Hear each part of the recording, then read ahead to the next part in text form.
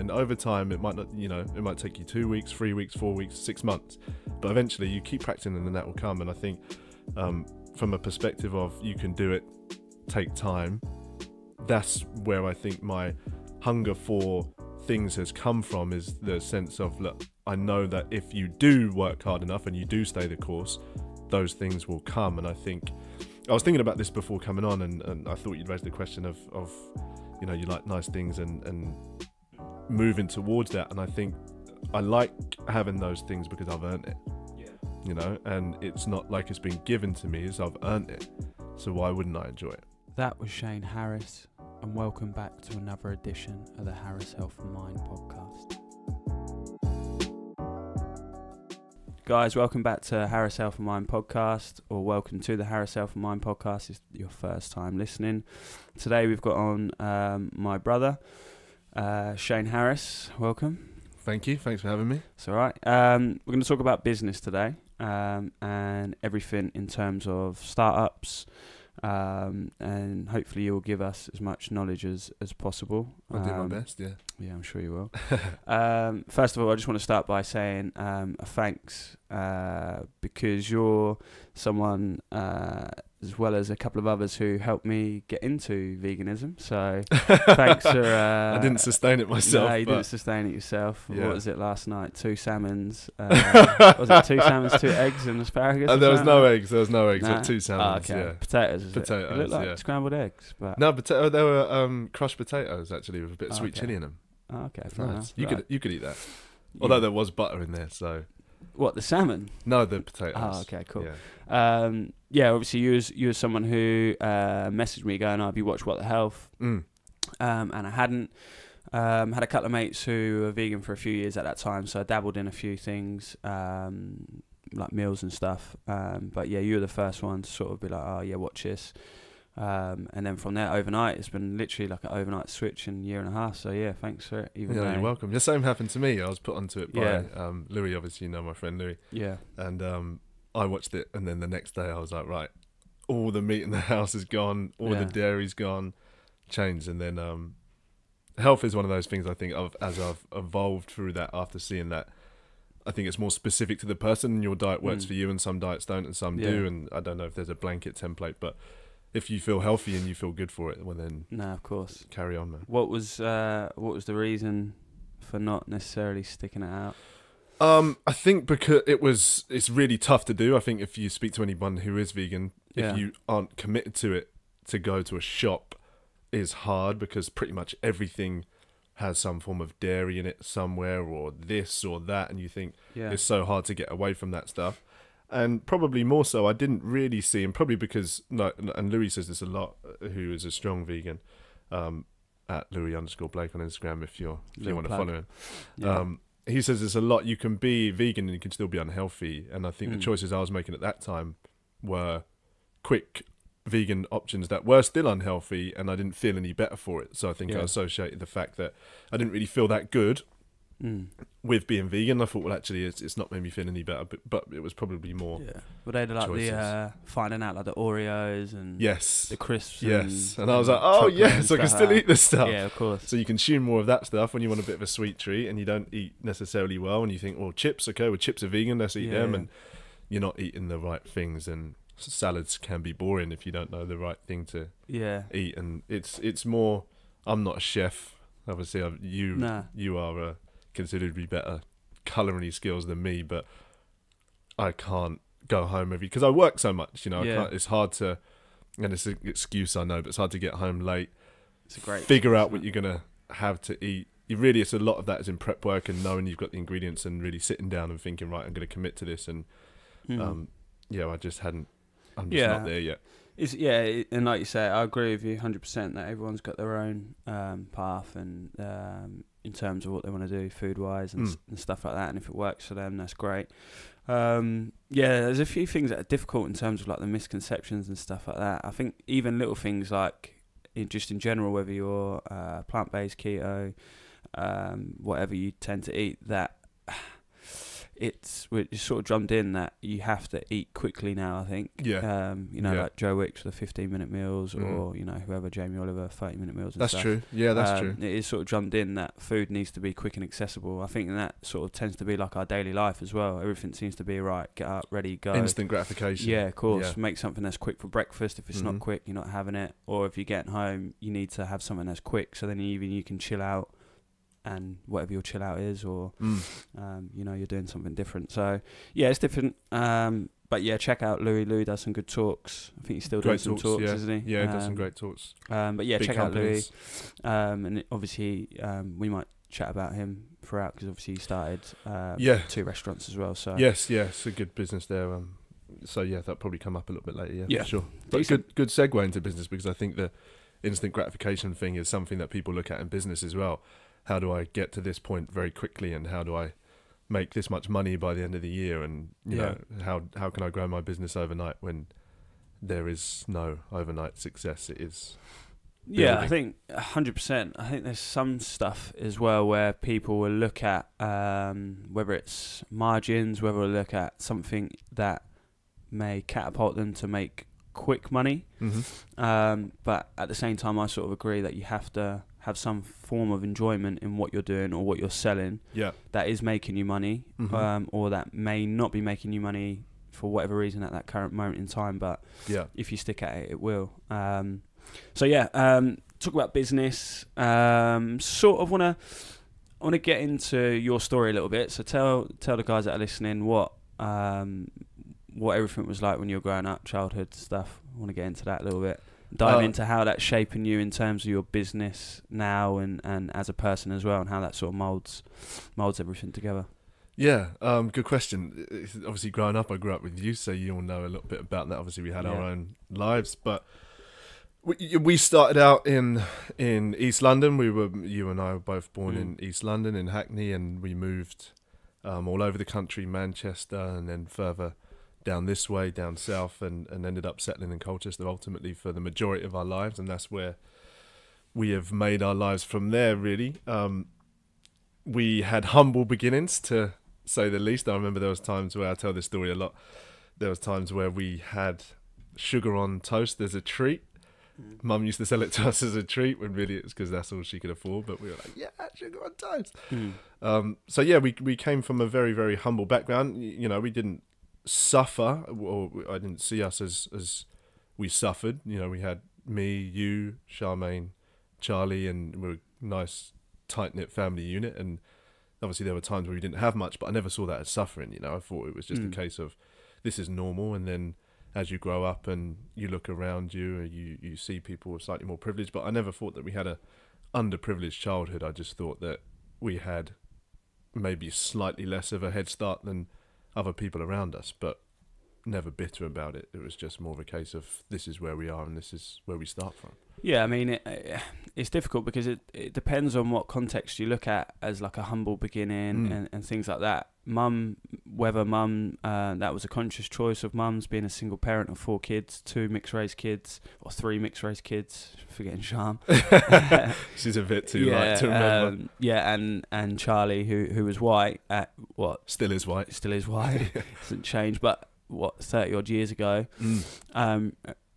it would have been a hard thing for her to grasp, and the fact that she had to sort of make ends meet for everyone. There wasn't a case where it was sort of played into us that we're struggling, we don't have money. It was almost a case that mum would work night shifts and 2 jobs, and Sham would look after us, and we'd get by that way. And I remember mum used to go to Peach Treats, which is basically like Peach Treats, yes, which is basically this shop, for those who don't know, in Colchester, it's not there anymore, who used to get, I'm pretty sure it used to be all sell by date stuff within the last month, or it was already out of date, and they used to sell it super cheap. And mum used to go there when she can afford it and buy us treats, and on a Friday night we used to watch wrestling, WWE, WCW, Goldberg. So that was our treat night. And also, like, the love that mum gave to us, it wasn't a case where, sometimes I guess if you are from a background that are maybe struggling and you're not getting the love from the parents, sometimes that can almost make it a bit more bitter, but you almost sense that you're not worthy of others because they've got, you know, the newest football boots or the newest gear, where that was never a case for us. So I think mum did well in the sense of that as well. But sort of talk about how that has moulded you, because from a young age you've always liked money. Yeah, well, I've liked things. You like nice stuff. Yeah, I've liked nice things. I think mum done an incredible job, and speaking from a parent as I am now to two girls, obviously Monroe being the oldest and Blake being the youngest at 4 and 1. Both still mixed race? But yeah, they still are. Yeah, Yeah, they're still that's mixed good. race. Yeah, look more like Sham than they do. Yeah, they do. Yeah, I think from speaking from that perspective, you realise actually how difficult it is to bring up children on your own, even together as a partnership. It's hard enough. So to do that as a single parent, but then to face the challenges that we had growing up. Obviously, she's a white mother with 3 black kids and 1 white kid and different fathers and this, that, and the other. You know, you think there's a lot more to go through from a parent's point of view. So to look back retrospectively now, when I sit in the seat of a dad and say, I appreciate what mum done, I appreciate it more from this perspective, because looking after kids now is hard, really hard. And teaching them, you know, and a great point that you made, mum always instilled in us that we weren't less than anybody and we could do anything that we set our mind to. And I remember a lesson that stuck with me is, and I think why I am able to be a bit more patient with things now is because of, remember obviously when we played football when we were kids, and mum used to teach us the whole build a house, but build a house slowly. Ironically, that's what I do now is housing, but build a house and build a house slowly when we were starting out with football and the keep-ups. And she was saying to us, look, you might not be able to, we used to do the thing where you do keep-ups, left foot, left knee, right knee, left shoulder, right shoulder, head, back down, left shoulder, right shoulder, left knee, left foot, right so foot. So like Ronaldo 7 up, down. Or something Exactly, like that, up, down. 14. Start button, work back up. And she used to just say, just one bit at a time.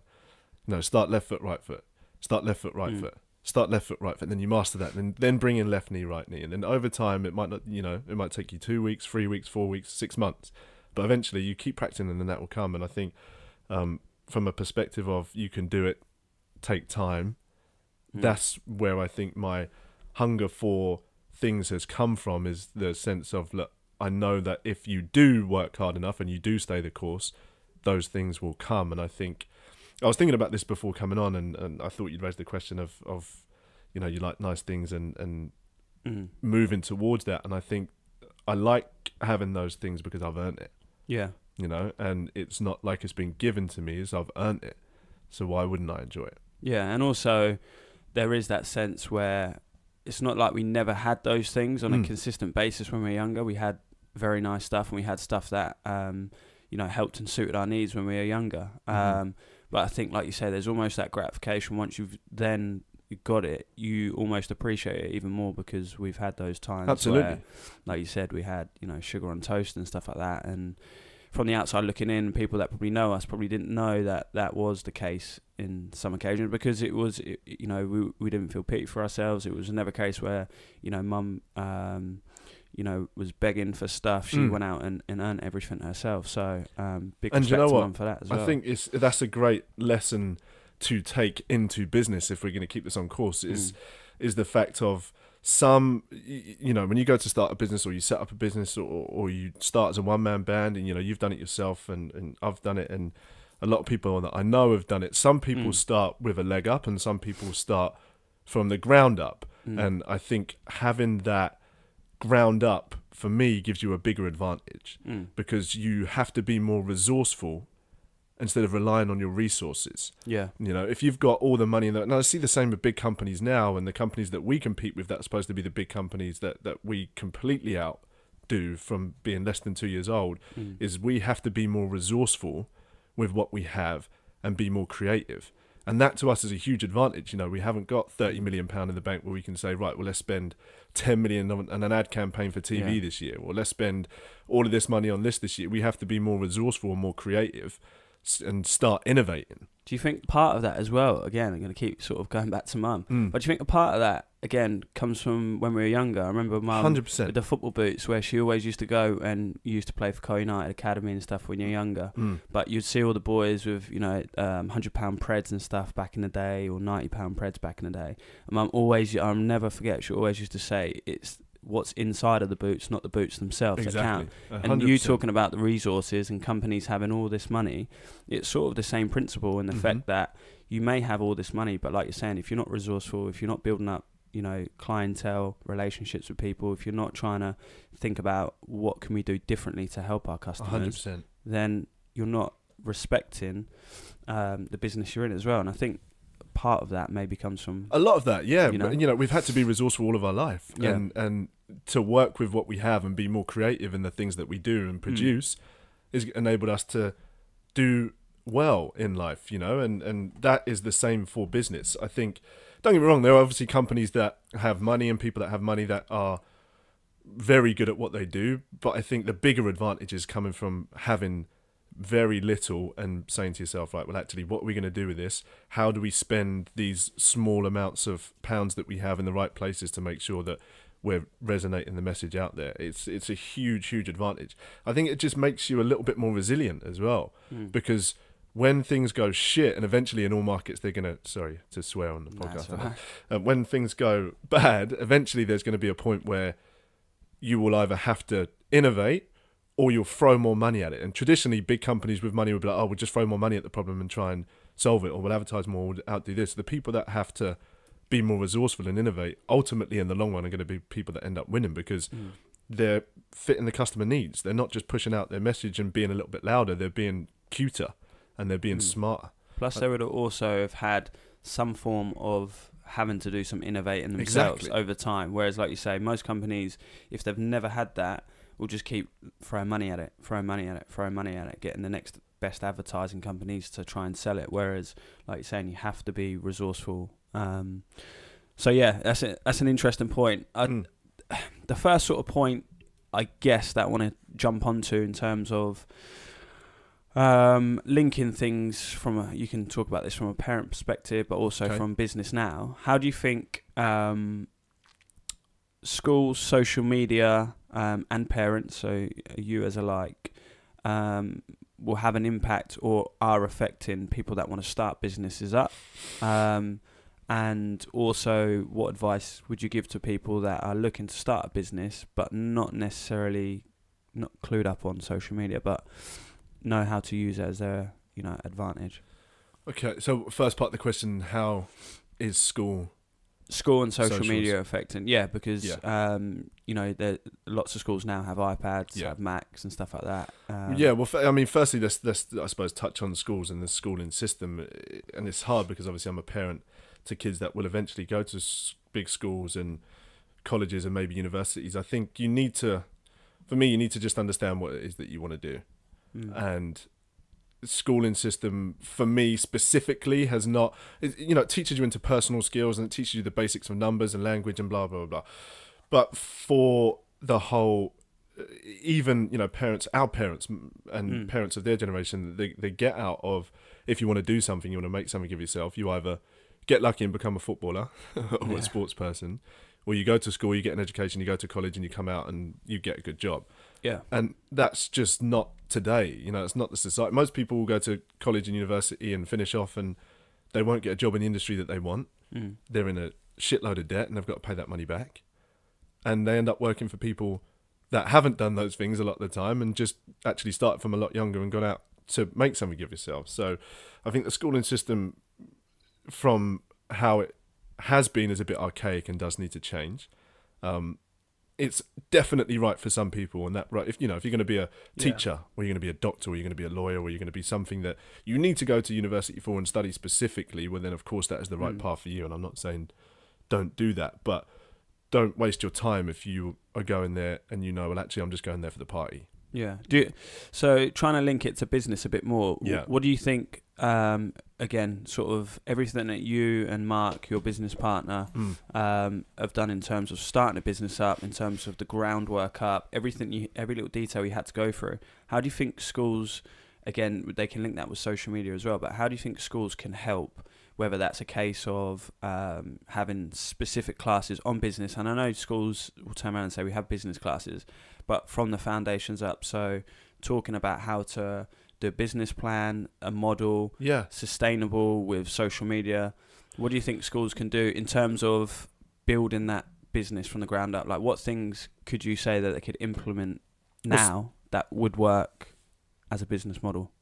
Well, socials are tricky because they always change, and I don't think teaching that at school, unless they're trained in it, the teachers aren't going to be too au fait with how that works. But just from a perspective of particularly business and entrepreneurial stuff, where if you don't want to be a doctor and you don't want to be a lawyer and you are good at something else, and you are good at art and you're a painter, or you're good at business and you're great with people and you want to start something up, or you love cars and you want to be a mechanic and you want to set that business up, just to try and hone in on what that particular student is good at, push those things and don't make them feel shit for the things they're not good at. Algebra and Pythagoras theorem and Einstein's theory of E equals MC squared I've never used. So more of a emphasis on, and the problem is for me as well that teachers will give you a, do you remember when we was at school and there was that whole long division thing in tests, and they go to, well, you need to learn how to do long division because you're not going to be walking around with a calculator in your pocket all the time, are you? Now you are. Now I've got a fucking calculator in my pocket all of the time. Wherever I go, I use it every single day on appointments. How do I work out percentage of this? Bang, done. So things evolve and they change, and it's unfortunate. I don't think it's the teachers themselves. I think it's just the whole hierarchy of, and you do find that there is always that one good teacher in schools that hopefully you will come across that gives you the ability to be like, okay, well, don't worry about this too much. You're really good at that. For me, I remember that being Mr. Hinchcliffe at school. Hinchy, I love him. Hinchy. I remember he gave me a he gave in P for rugby. Yeah. Didn't play it. So why is he giving me an A? Just because he likes you. Because he loved me. At the time, I played for Col United and I was good at football, and it was one of those things where he was like, well, you're the talisman of this year, and the PE group, you're the one. You're the come out and show everybody how to do 100 keep-ups and come out and all that sort of stuff. So he just aided me across the board, but he really pushed me into the sense of, like, you're gonna be a footballer, you're gonna do this, you're gonna do that, and it instilled that confidence in me, maybe somewhat naively at the time, that this is going to be my life. Yeah. But it gave you the sense of you can do something and work at that. Yeah. He didn't really fuss me on. He's like, you've got to get through the theory. You've got to do this. You've got to do those things. But get close enough and we'll pass you. And it was that sort of, be focused on the things that you're really, really good at, and don't worry too much about the stuff that you're not good at, because ultimately the things that you're good at, if you push them enough, they're going to be the things that will help you win further down the line. Yeah, there's pros and cons to that, isn't there? You obviously need to do the stuff that you're not necessarily as good at. Yes. But if you can find the time to do something every now and again, then obviously you're going to eventually get better, whether that's a slow process or a quicker process, depending on how much you learn. I wanted to talk about now, obviously, you and your partner, so you and Mark, started up Harris Health and Mind estate agency. Harris Health and Mind? Harris Health and Mind. Harris and Wood. There. It's too quick. It's too close, isn't it? Harris Health and Mind, Harris and Wood. So you and Mark started Harris and Wood estate agency. You've been going how many years now? Less than 2. It'll be 2 on the 18th of May this year, so nearly almost 2, yeah. And you're growing and growing and growing. Yeah. How many staff did you start off with? I started with me, Mark, and Marcus in the office. So we took Marcus from the previous company I was at, and willingly or willingly, yeah. Nice. Well, somewhat reluctantly, actually. I always knew he was really, really good and could see that in him. But when we first approached him, and he's young. He's 21 now. So 2 years ago, he's probably 19, maybe 20. It's not quite 2 years, but I think he was 19. And at that time, he was reluctant to come over, and he just found his job. He was working at Greg's before, and now he's wearing a suit and into agency and at a big company. And it was a risk for him to come over because he obviously didn't know Mark and only knew me. So he was coming over to work with me and trusted me enough to make sure that he was looked after further down the line. So it started with us 3, and we didn't have lettings, and there wasn't the mortgage business and stuff there, which is there now. So it went from 3 to, I think there's 14 people in that office now, including Robbie, obviously, who does the marketing side of things for us. in the space of 18 months maybe. Decent. So just talk about the hurdles that you faced. So starting everything up, hurdles along the way that you overcame. So by again, client relationships, having a relationship with people that maybe aided you to get over that hurdle because you had a good relationship with people, and sort of the advice you'd give on the hurdles that you're probably going to face when you first start up. Well, I think probably it's best to take it back to the DC days, if that's all right with you. Yeah, go on. And the Dead Cloud days. Obviously, when me and Robbie run that, there was... Because the reason I say that is because I've learned a lot of lessons from those mistakes that we've took into this business, which has helped me make less mistakes. So just talk about Dead Cloud real quick, so the guys and girls that are listening don't really know. Yes, obviously a lot of people won't know Dead Cloud days because they were... I think we stopped in 2012, 2013, so it's a long time ago now. But me and Robbie used to run that brand, which was a pretty much everything type brand, from YouTube channel to clothing to music videos to anything sort of multimedia that we could get our hands on. And we didn't realize it was a business at the time until a little bit further down the line. I think I started making videos maybe in 2006, 2007 for Cass and MoMC, Leroy Kamara. And it was just a bit of a hobby, really, in this room where we sit now. Mum got me that Mac, or I might have bought it with my JJB money and went halves or something, I can't remember. And just started as a bit of a hobby. And then eventually what I enjoyed doing turned into a business. Robbie was at uni studying graphic design at the time, and he had to come up for a logo for a T-shirt. Showed me the Dead Cloud logo in his car and that Fiesta that he had. You remember that orange Fiesta with that sub in it? Showed me his logo, and I looked at it and I thought, that's sick. That can be a brand. And he was like, do you like it? I was like, 100%. Yeah. Print it on a T-shirt. And then that sort of spiraled into us making videos together. And then the Dead Cloud brand was born, really. And cutting a long story short, with that, accelerated pretty fast into... We got ourselves in a position, really, from the Coke and Vodka video, obviously with Andre and Cy, Dreamer Clean and Cyrus, now part of Monster Florence. Big up Monster Florence. Yeah. You're doing songs for Big Nasty as well, aren't you? Videos for Big Nasty. Yeah, so it started with that was really the Coke and Vodka was it's still on the Dead Cloud channel now on YouTube. Coke and Vodka was the kickstart really into where everything spiraled, and it's a good lesson for business, because it's things like the more that you do, the more you put out, the more people see, and you can never... Steve Jobs' famous quote, you can only connect the dots in life looking backwards, you can never do it looking forwards. So do as much as you can and those dots will connect themselves. But we started with Andre and Alex doing that video of Coke and Vodka. Coke and Vodka went huge on our YouTube channel. It's still the most viewed... I mean, it's not a huge amount of views in regards to YouTube nowadays, but I think it's over like 200,000 views that got. And for a small channel that we are, or we were back then, or whatever, it's crazy. And obviously testament to those boys for the art and the music that they put out. That video was then seen by Griminal, an MC, part of Nasty Crew, and whose brother actually lives here now. And Griminal then asked us to come along and shoot some stuff with him at Lovebox Festival. Yeah. And we were like, yeah, of course, like, we'll do it for free. So we went to Lovebox. We got AAA, access all areas, at the back, and then in there we bumped into a few different people and a lot of cameos. It was very smart. Robbie shot the video in the way that when we was at access all areas, we featured a lot of different artists. Yeah. So by the time we come to put it out, all of those artists would want to see themselves, as people always do. They want to see what people have put out about themselves. And then we bumped into Jamal Edwards, who runs and still does run SBTV, which was at the time, I think, the biggest youth broadcaster in the country on YouTube. Now bought out by Richard Branson and Virgin. I believe so, yeah. I believe, don't quote me on that, but he had a good relationship with Richard Branson. I remember him telling me a few stories at the time when we used to hang about with him. And we bumped into him. And within, I think, the Lovebox was either on the Friday or the Saturday. But the next day, before the morning had come, we had edited the video, shot the video, and got it out. And we were the first. And there was a release saying... Dead Cloud channel first to release footage of Lovebox Festival, and the video, testament to Robbie, was shot and edited so well that Jamal picked it up. I got a tweet at the time, I think, where he DM'd me on Twitter and said, love the video. I want to work with you boys. Sent it to Robbie, and I was like, Jamal's message, and Robbie was fucking at the time, because it's a big deal. And then anyway, we went to meet him at his flat, and he's like, I have a few bits coming up, and there was all of this talk. And at the time, we didn't understand business. He'd been running it a long time, and he was like, look, I can get you a sponsorship deal with Adidas.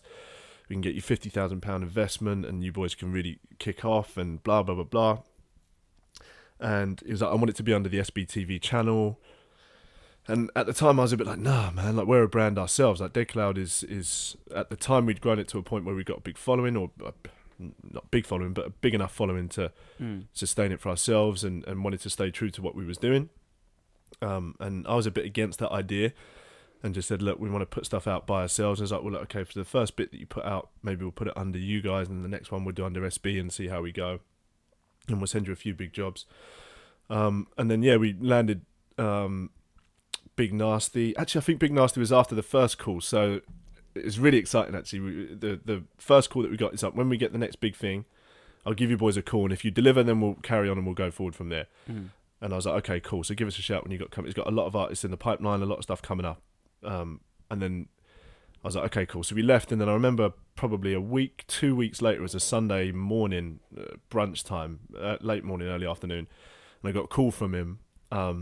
Phone rang, Jamal Edwards, and I was like, I've got to get this. I was like, yo, man, I'm trying to play it cool. How are you? And he's like, yeah, good. I've got a video that you guys are going to need to do, but you leave, it was either the next day or the day after, like a few days' time, and you got to fly to LA. You're filming with Talisa, and you need to capture pretty much everything and turn it into a music video for this new song that she's got with Nines. Yeah. And I was like, okay, yeah, we can do that. I'm trying to play it cool. And at the time, I think Talisa just won like FHM's Most Hot Swimmer of the Year. She's on X Factor, like doing all of this stuff. Like, career was going really, really well. And I was like, yeah, okay, yeah, we can. I'm sure we could figure it out. Got off the phone, and I was like, this is great. I phoned Robbie straight away, and I was like, you're not going to believe it. And then, long story short, we didn't go to LA. We flew to Ibiza, and it was crazy. They took us on a private jet, and yeah, basically just started seeing all of these stars. And then we come back and we done Wireless Festival with her, and there was loads of people that we met there, and artists, and we just started rubbing shoulders with the people that we wanted to rub shoulders with. Then we landed a Big Nasty gig, ended up shooting a video with him, and Ed Sheeran cameoed in that. And it was just one thing after another. It just kept spiraling. And then at that stage, it was more of a case of, okay, we are going to make it. It's just how big are we going to go, and where do we take this in a direction of? And then we were faced with the decision of, at the time I was still working in an agency, and we were faced with the decision of, right, we need to leave our jobs and make this work, or we're going to have to give it up because it's taking up too much of our time. There was times where we were driving to London. I was working Monday to Saturday, maybe even all week, Sundays, whenever it was my Sunday, and driving to London of an evening around 7, filming in the night, as we did. Most of them were night shoots, and then driving back at 2, 3 in the morning, and then getting up again at 7 for work. And it just got to a point where it wasn't sustainable. So we made the decision and said, let's leave work. Both quit at the same time, handed in our notice. I was on holiday at the time, and then I remember Mike, who's my manager at the time, who now runs Michael's, another good business in the town, said that, you know, our area director wants you to take an office, and when you come back, can you speak to him, and blah. And I was like, well, I've just resigned. Obviously, I gave Mike my resignation. He knew about it, but his boss didn't know about it at the time. And I was like, well, just give my resignation. What do I do? And he was like, Mike's advice at the time was like, well, look, come back, and the idea would be, you know, for me, my advice would be, you can always say yes when you sit down and have a chat with him, and then you can say no later. But if you say no now and you change your mind, then you're not going to be able to go back and say yes later. And I was like, okay, good idea. So I come back, had the meeting with Gwyn, sat down and said, yeah, okay, I'll take it. So text Robbie that day, and I was like, look, can you meet me in, what was it, O'Neill's or whatever it was, or Patmanoy's, whatever it was at the time? I think it might have been O'Neill's. So can you meet me there in the garden? I just want to tell you something that's happened today. Got there, and I was like, look, this is the situation. Tried to break it down and explain it. And then he flipped. He was like, fuck you, I can't believe that I've quit my job. You said you were going to quit my job. We're supposed to be doing this together. And I was like, look, the idea for me is I'll be able to sustain us. We haven't got any income coming in really, apart from t-shirts and bits and bobs here and there. If I get this job now and the OTE, like on target earnings, were like 60, 70 grand a year. And at the time I was a young man, I was like, I never earned that sort of money. It's like more than double what my mum earns. And, you know, I was blinded by the pound notes and I was chasing the cheese. And we ended up not speaking from that point and that day for probably nearly 2 years. Yeah. And then Dead Cloud died there and then. And the biggest lesson I learned from that, to try and round it all off and come back round to the point of back into business, is it was more me chasing the cheese and chasing the money. And it was this cheese and then that cheese and then this promotion, and then eventually you hit the mousetrap. But was there also outside factors as well that came in that had a influence on your decision not to? Yeah, most likely. And then obviously relationships and stuff at the time, and you know, outside factors. All of your influence from everywhere does have an effect on you, regardless whether you see it or not. You know, you are what you are surrounded with. You know, you're a product of your environment. And most definitely at the time I was like, am I making the right decision? And do certain people like these decisions, and do certain people not like these decisions? And I don't think I made the decision for me. I think I made it more for other people and money. Yeah. And that was the wrong choice. And once you start to chase that too much, you lose sight of what actually things mean to you. And had we continued down the path we were then, if you were to just look at the trajectory of what was happening, the likelihood, you can never guarantee, but the likelihood is we would have all of that stuff now. You know, the money and the accolades and the recommendations, and, you know, all of that stuff would have come from continuing on the path. And it taught me a good lesson into business, is to, you know, stay true to the things that you believe in, and don't be blinded by the money or this, because it's the quick wins, because they soon come and they soon go. So going back to the question of mistakes, for me, that's probably the biggest mistake I made in business, was trying to chase the pound notes instead of chasing the thing that was the right thing to do at the time. And that's always sat heavy with me, because I feel, you know, I let Robbie down and we could have had a very different lifestyle now. I do believe firmly, you know, obviously everything happens for a reason. And had I gone down that life, maybe you wouldn't have my kids, and, you know, I'm obviously eternally grateful for that. So everything does happen for a reason, but that was probably the biggest mistake I made in business, is trying to chase the money. Yeah. But was the question, sorry, about startups and what you would do to do it differently? Pretty much everything that you could need or want to do has been done by somebody else, which is obviously a blessing and a curse. But you need to have an idea which is going to differentiate yourself within that particular field. Yeah. And how do you deliver on that? But first and foremost, the hurdles that you have when we set up were things like premises, you know, where do we go? How do we start? Staffing, cash flow, what is it that we're needed? There's a lot of hurdles to get, you know, everybody has an idea, and particularly this industry that I work in specifically, I can talk about this more acutely because I know it. A lot of people have wanted to do it that I've worked with, and only a few people have, and only a few of those people have actually done it any good.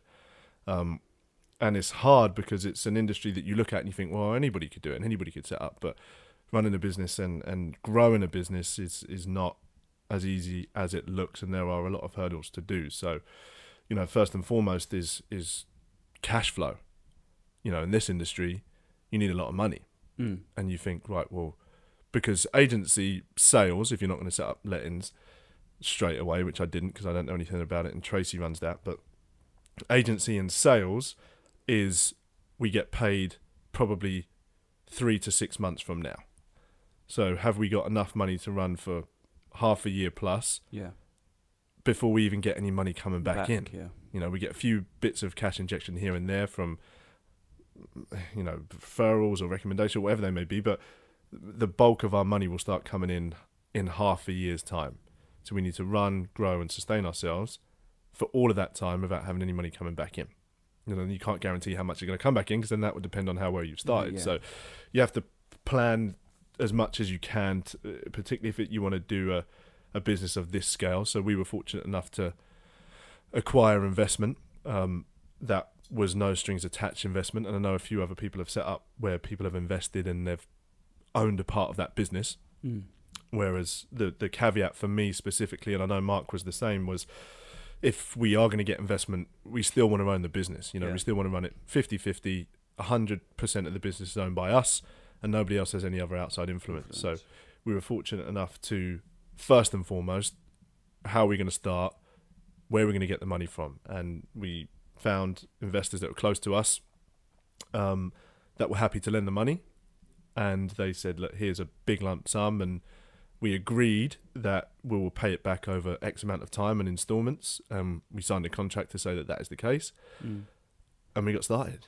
You know, and to a lot of people, the amount of investment, you know, it's a 6-figure investment, and the amount of people that would look at that and think, fuck, that's scary. I can't do that because now I'm indebted to that. Yeah. 50% of that is to me, and I have to pay that back. 50% of that is to Mark, and he has to pay that back. Whether this business works or not, we have to pay that money back. You know, that will stop a lot of people from starting. And you know, there's a lot of things out there that when the ideas are there, which is great, but when it comes to the practicality of, right, well, this is you own this, you owe this, you got to work for this, and you got to pay that back, is quite a scary place to be. But that's part of business. And I think, you know, the hurdles that you will face a lot of the time are internal. Can I do it? Am I good enough? Yeah, what it's if a this lot of fails? self-doubt, isn't it? A lot of self-doubt. Also, you're, again, sort of going back to the earlier point in terms of wanting everything now. A lot of people probably look at that investment and go, right, well, I need to pay that back as quickly as possible, and then get scared. Whereas we've done it another way. We've done it as in we need to invest. Yeah. So we need to hire more staff. Yeah. And we need to open lettings. Because then that would be an easier way for you to then pay that money back. Precisely. Long term. And we need to build offices for Jack to come in and start his business upstairs, the We Are Mortgages brand, that will enable us to also earn from that and get him starting off the ground. You know, we need to spend out, speculate to accumulate. Yeah. Instead of, right, well, let's get as much money coming in as possible, pay that back, you know, and then all the business hard and we can do whatever we want from there. Build the foundations first. And even now, you know, we're employing more people. Jack's just employed somebody new last week. You know, Mark and I are now, including lettings, you got Tracy, Connor, Kim, Mark, me, Marcus, Ben, Charlie, Nicola Taylor, Nikki Kemp, Nikki Mack. 10 members of staff that are under our particular name, and then Robbie's in there, and then Jack's got his staff of him and 2 other people. So there's 14 people in that office, and we are responsible for those people. Yeah. As well as our business. They come into our place of work every day, and we've got to make sure that they're able to pay their bills and their mortgages and eat and survive and help us and help themselves. You know, we need to, it's not just the sense of, well, how much money can we make from selling houses, it's how can we make sure that these people are served first and foremost, that they're happy and everything can run smooth and we're doing things under the right circumstances, you know. So in essence, try and just elaborate a little bit more on how you said that you need to invest in yourself by hiring more staff and stuff like that. Most people, when they're starting out, might look at that, but that might be the 5th, the 10th thing that they're even thinking about. So from you having that plan or idea, or how do you go from having that to then putting that in place? But also, how do you then get those ideas? Is that a case of you and Mark sitting down planning stuff out, or is it a case of you having mentors that have done it themselves, that are talking about ways that you guys might be able to set up and sort of fund yourself? What's the process for people that are obviously sitting there thinking like, right, it might not necessarily be a estate agency or whatever, but I don't really have like a creative brain, or I don't really have a mentor and stuff like that. What are the sort of advice and the ways that you can help the others out? Read and YouTube, because you have got mentors at your fingertips everywhere. You've got a book behind you there sitting, Tools of Titans. I've got the same book. I've taken so much from that book. It's Tim Ferriss, you should get it. Go on Amazon or your local bookstore, probably your local bookstore. It will help local businesses a bit more. Go into Waterstones and pick it up and read it and figure out what you want to do. Back to your question of how do you know when to invest and bring more people in? Firstly, I think that comes down to, what do you want to do as a business? So let's use your business, for example, or Robbie's business. Let's use Robbie's business that he's got now to make it less personal for this. Robbie runs RJ Creative, which is a one-man band technically, or Henry with him now, which is a one-man band. So you need to decide first and foremost, what is it that you're going into business for? Yeah. Are you going into business to be a one-man band, have a nice lifestyle for yourself, earn a decent wage and never have to worry about working for anybody else? Yeah. Or are you going into business to grow a company that will serve you a bit further down the line, and then you don't have to work in it and you can still enjoy all of those things. Obviously, the second one of those is a lot harder to do. One-man bands are still very, very difficult to do, don't get me wrong, but you need to decide what it is you want to do, because you're not going to have to worry about the staffing issues if you're going to be a one-man band and when to employ. But if you are going to be employing people, it's timing, and you need to look at where you want to be instead of short-term now, because, you know, we employed a lot of people in a short space of time where we could have just made more money in theory. Yeah. Instead of having all of these salaries, we'll take 2 or 3 of those salaries away and we can earn another 100 grand a year or plus, or whatever that may be. But but that's short-sighted, because we might earn that particular year, but then in year 2, when we need more people to sustain the people that we're trying to serve, well, then we're panicking. Yeah. Well, where are these people? Well, now we're a bit too busy, and we are performing from a place of reaction instead of anticipation. Yeah.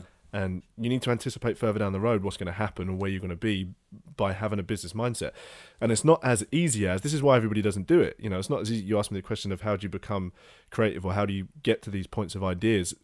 It's not for everybody, which is why not everybody does it. But if you are going to go into business and you do want to do that, then you need to educate yourself and find, for me, what I think is hugely important is a good business partner, a good right-hand man, somebody you can stand shoulder to shoulder with, that you can bounce ideas off, because I don't have all the ideas. I'm more of the ideas man in this business, and Mark's more of the operations man in this business. He's more like, oh no, we can't do this, and I'm more like, fucking let's definitely do this. But it works really, really well, because he is one way and I'm another, but we're very similar in a lot of ways. So you have to really look at what it is that you want to achieve, and if you do want to have a company and you do want to grow a business that is of scale, whether that's 4 employees, 2 employees, 15 employees, 2,000 employees, you need to look at the road ahead instead of the road that you're on at this particular moment in time, because today is today and the future is happening all the time. So we need to make sure that, where are we going to be in a year's time and 2 years' time? Speculate today, spend money today. And, you know, there's no better investment than the people. Yeah. That's the only reason we do as well as we do now. I checked yesterday before we come out, and for a business that is less than 2 years old, bear in mind the amount of agents that work in this town, we have outsold every single one of them this year to date so far, from an office to office perspective. There's some businesses, you know, some people might listen to this and be like, well, we've got 2 offices and combine those offices, and they've done, you know, if you don't combine the offices and you just do it office by office, year to date we have outsold everybody else in this town. And that's the staff, that's the people. Yeah, that's not, obviously, and it's the brand, of course. We build that brand, and we'll go into that a bit later. But it's having good people is the most vital component in growing any business, because one shit member of staff can ruin it for everybody. Yeah, I sort of want to touch on that now, and it's a good point. How do you build teams around you guys that emulate your brand and your beliefs as well? First and foremost, I think you have to lead from the front. You have to be somebody that somebody wants to work for, and when they're working for you, have to be somebody that they want to stay working for. So let's use Charlie as an example, who now works for us, right? So he worked for another company, a independent, who started a year and a half before us, ish, I can't remember, and he was desperately unhappy there and didn't want to stay. There was no, you know, on paper we looked like a very similar company, both small independents owned by 2 guys, set up roughly around the same sort of time, but we were the company that people look at and want to go and work towards because of A, the people that we are, and B, the things that we do. And I had it was yesterday actually, I was on the phone to somebody I know called Darren, who works for a company that we now they refer new build business to us, and we help them sell it.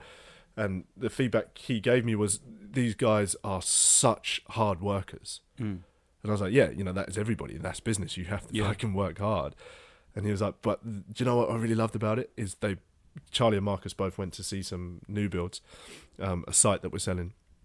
And he said, you know what I love the most about it is they want to do it because they feel appreciated. And they do, you know, and we make sure that is what we do for the people that work for us, is that we make sure that they feel appreciated. Yeah. It's a relationship. It's the same as your relationship romantically or in business. You know, we always make sure that the people that work for us, first and foremost, they work with us. Where does that stem from though? Because most places, not necessarily just in your line of work, but just in everything. We've all worked for bosses before that have been idiots. We've all worked for bosses before that, a job's worth and they love their job and hate the staff and treat the staff like crap.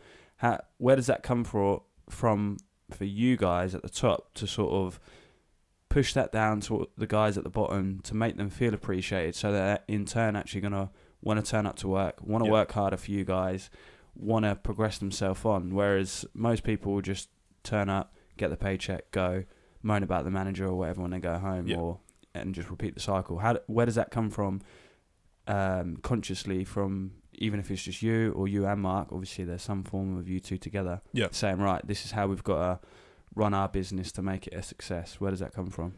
The way that we look at it, Mark and I, is who would we want to work for? How would we want to be managed? How would we want to be treated? Really, that's as simple as it is. Yeah. If you're going to, I say it to the guys all the time, if you're going to come to this office and help me and Mark build our dream, because that's what you're doing. We had an idea. You're now here to help us push that idea into existence. If you're going to come here and work with us to build our dream, I'm going to give you 110% back, because that's the right thing to do. And how would I want to be treated at work? And it comes from the experience of working for shit people. Yeah. Working for managers that you have no respect for, or you have no common ground with, or you can't have an open conversation with. And I just think to myself, would I want to work for somebody like that? No, I would not. Does that get the best out of me? No, it doesn't. Well, then what does? And who do I want to work for? And you have to be those people. Yeah. And there's small things that you can do for staff and to make them feel appreciated. Very, very small things that either don't cost a lot of money or just our time. Similar to what we do with customers. But, with staff, we try and do it as much as we can. So, Marcus went on holiday last week to New York, and before that he was complaining about not having any money, and it's not really the right time for me to go, and I can't really afford it, and and didn't say it to us, was just saying it generally in the office. And Mark and I went out, and we were like, well, he's going away, he worked hard, he was here from day one, and then we just got him some dollars, and come back and said, enjoy your holiday, don't worry about money too much, and here's some dollars and spend out and enjoy yourself whilst you're out there. Massively appreciate it. So it could be on a smaller scale. Ben, for example, loves the gym, really getting into his fitness. And you need to understand your staff and what ticks for them and what makes them who they are. You need to take time out to really look at the people that work. It's investing in the person or the people that are around you, as opposed to just investing in the surrounding and the long-term vision in terms of the dollar. Who are they and what makes them tick? Because some people are very money-driven. Some people are very title-driven. Yeah. Some people are very experience-driven. What does it feel like when I come here? Or how much money am I making? Or what title do I have? Some people have their different vices. But it's small things that can... Ben, perfect examples, I was just going on to, got approached by another company to go and work for them a couple of weeks ago. Told us straight away and was like, I'd never leave. Like, you guys are family. And, he's really bought into what we do. Texts me all the time. I love you, brother. It's like a family relationship. And they come from small things of helping him out over the course. He loves the gym, as I was just saying, and he lost his headphones once in the gym, and he was devastated. He's like, I can't go to the gym, I can't listen to any music, and we went out and we bought him some AirPods. Just go back, when you go back to the gym, you ain't got to worry about your music problems anymore. It cost us just over £100 or whatever. It's a small amount of money in business terms over the course of the year, but that one small act of kindness has brought him in forever. Yeah, and it's also a case of him letting you guys know that he respects what you're doing by, again, messaging you all the time, saying love you, brother, or the respect by saying, look, someone's coming for me, I'm not going to go, whatever. And that's come from you guys taking your time out to understand and think about his needs as well, and not just think, oh, okay, yeah, you can just do that, you should just be doing this. Go out and buy some more headphones when you got your paycheck or whatever. Yeah, you guys that's the answer for most companies, isn't it? Yeah. Oh, when you get paid, you can treat yourself some more. Yeah, or just be like, go and buy a cheap pair. Or it's unfortunate, mate. We've all lost a couple of pairs of headphones in our life, that sort of thing.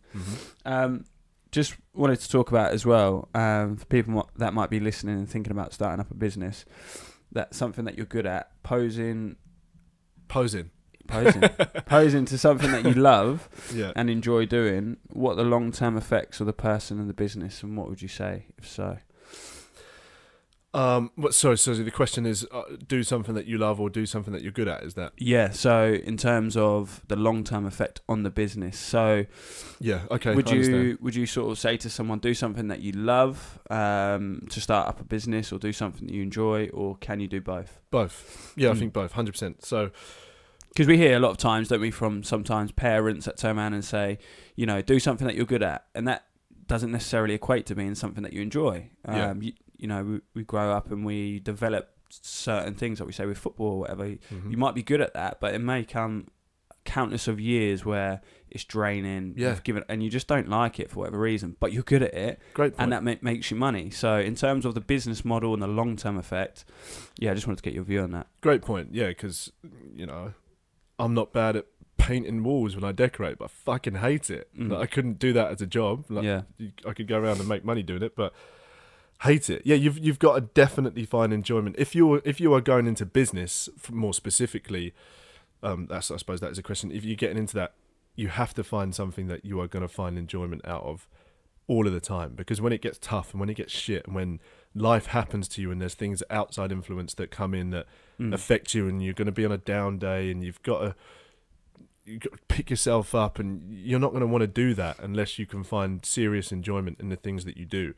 And that doesn't always necessarily mean you are going to love every single minute and every single aspect of the thing that you are doing specifically, but you need to find enjoy. So for me, you know, I love running the business and I love the people that are there, and that's the thing that I'm good at, is people. Yeah. You know, and I like interacting with people, and I like being social, and I like being around other people. It helps me feel alive, and having all those people there and running that business is, you know, there's aspects of running that business that I fucking hate.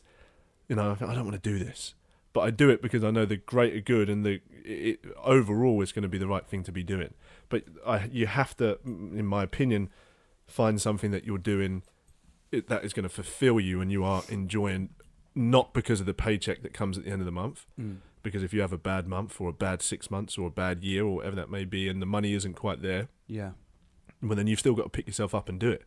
And now I think the good thing for where we are is Mark and I have the responsibility to everybody else. And I find for me that is easier to pick myself up every day, because I'm not just accountable for me, I'm accountable to them. Yeah. You know, and I have to make sure that things are running for myself and for them and their families and for everybody that is involved from a customer experience point of view as well. Yeah. You know, if we slip and we let standards slip and we don't do this one day, and business and any form of success is the accumulation of all those little things that make you different or make you special or make you want to be used. If we start to fall back on that, we're not going to do it, but you will start to fall back on that when you don't find that you're enjoying it anymore. Nobody wants to sustain the things they don't enjoy for too long. No. So for most part, most people want to set up a business, and they obviously have the grand idea of setting that business up, and they go over and over of business plans and what things may go wrong, what things may arise, and maybe they do, maybe they don't.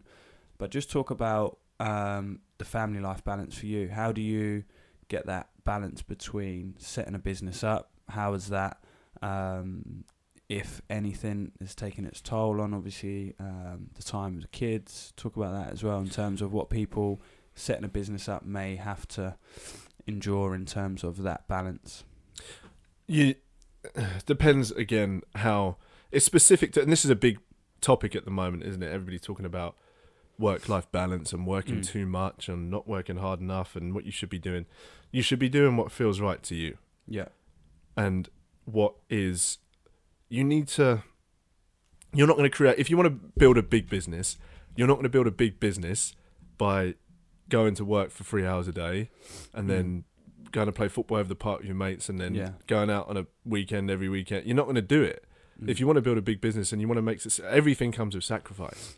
And obviously you had Webby on this podcast a few weeks ago, and he was talking about the sacrifice he's had to make. You know, people, if you want to do something special, you have to sacrifice, and you have to make that decision very early on. So I know that working how hard I do now doesn't allow me enough time to see the girls as much as I want to do and spend time with the kids as much as I want to do, but I'm not complaining about that because that's the choice that I have made. And I suppose that is the distinction between sacrifice and choice.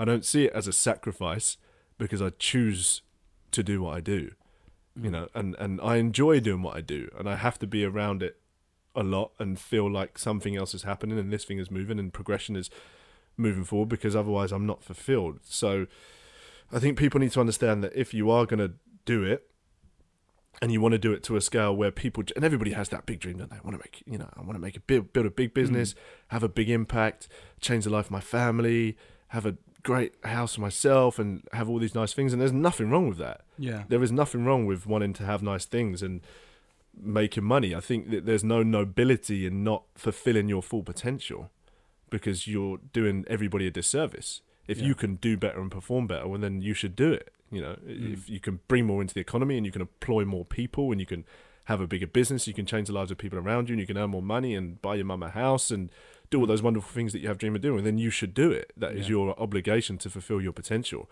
But you can't complain along the way and say, I don't get enough time for this, or I don't get enough time for that. And yeah, I think time's a difficult one as well, because especially with the kids and stuff like that, I think you know you're doing a good job as a parent if eventually down the line your child comes to you, no matter what the situation is, and feels comfortable at telling you something. You know 100%. You've done a good job as a parent. Now that doesn't necessarily mean that you have to be around all the time. We see it with, you know, parents that don't work and their kids don't like them for whatever reason. Yeah, it's getting a balance between being a good parent, and that doesn't necessarily associate by the time that you spend with them. It's what you do when you're around them, how you make them feel, how uplifting they feel when they're around you, and how comfortable they are. And for me, that doesn't necessarily need to be, okay, you need to be home every single night. You can do that an hour a day. Yeah, you need to be home at the weekend.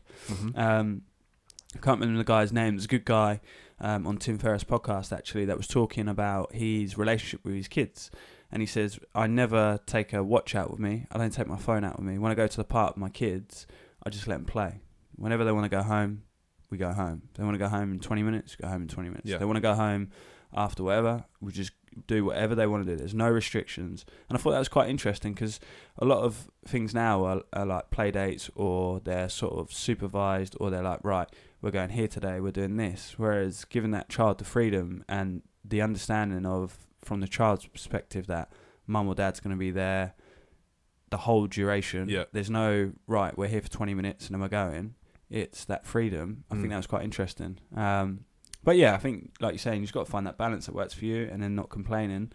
Find the balance that works for you, and obviously make sure that the people that are around you are happy, you know. And it's relationships, like you say, that people feel comfortable enough to, your kids should feel comfortable enough to come to you and tell you anything and talk to you. That should be how you're running your business. People should be comfortable enough to come to you and talk to you, and you should love them like you love your children and your family. But you know, 100%. And the difficulty is, and particularly from partners, and I know that there'll be a lot of people, women and men, who run businesses where their partners don't quite understand that the business, particularly if you have kids, is another child. Your business is your second, third, fourth baby, and you have to grow it, and you have to nurture it, and you have to love it, and you have to spend time there, and it is another member of the family. You have to take it just as serious as that. But not only that, you've got such big extended family, you've got all the responsibility to those people who work in it and use your services as well.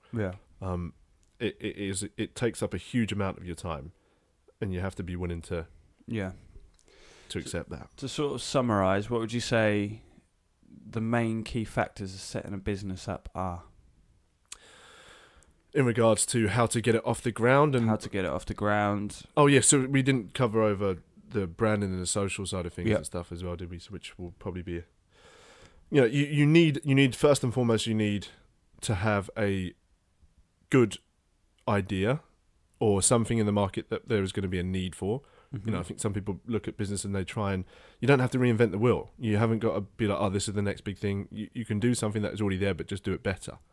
And that's how we look at our business. We're not the first estate agent to open in Colchester. And knowing that people will invest in you, not necessarily, right, I have to create something that people are going to invest in. If they invest in you. Once you've proved yourself, you know, nobody will know who you are when you start.